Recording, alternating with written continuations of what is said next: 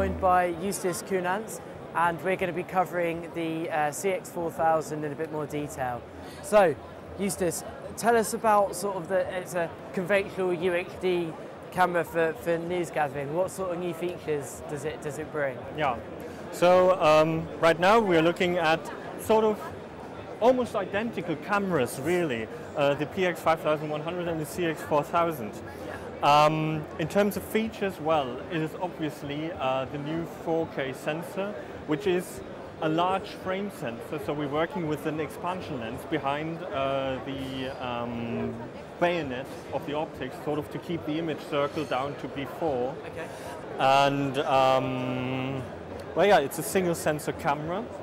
And we've got a nicely readable OLED display for all your audio metering, time codes and user bits and status information.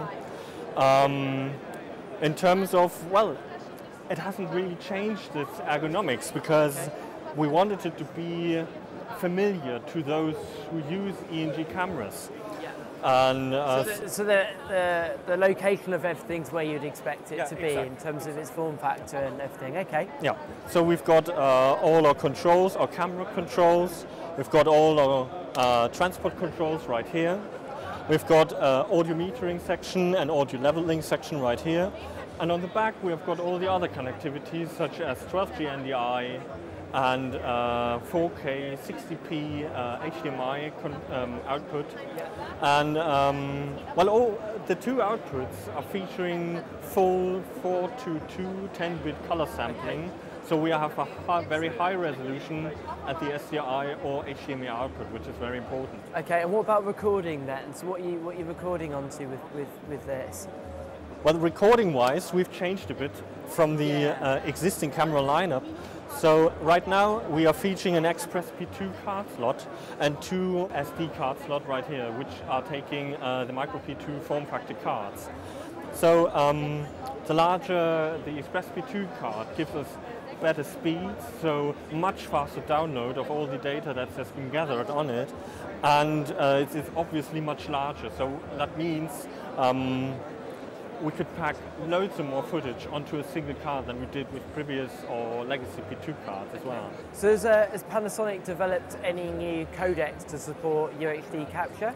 Yes, obviously. I mean, we had to migrate to a new codec because essentially we're covering 4 times the amount of pixels. So if we have stuck with the traditional AVC Intra codec, we would end up with much too high data rates. So we adapted the new HEVC codec for UHD capturing, really. Okay. And do you see an increase in the demand for UHD capture for news gathering? It is going to be adapted sometimes in the future. But since we have to fit the camera into a much larger workflow, we expect adaptation rate to be gradually. Okay. Yeah. But it will come one day. Okay, and then in terms of streaming. So with this camera, you've got an H.265 codec that can be used particularly for live streaming. How's that gonna?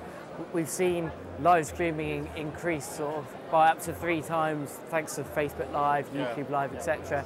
Do you think the introduction of this H.265 codec is going to help improve that more?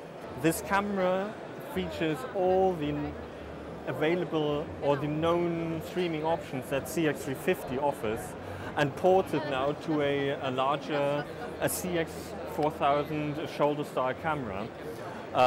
So we've got at the back we've got an RJ45 plug where we can plug an XLR style LAN cable into the camera, which gives us great robustness.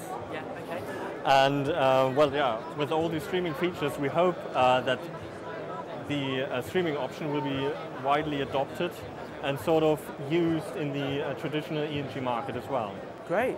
Thanks for your time, Justus. And if you've got any questions, please be sure to comment on the video. So thanks for your time.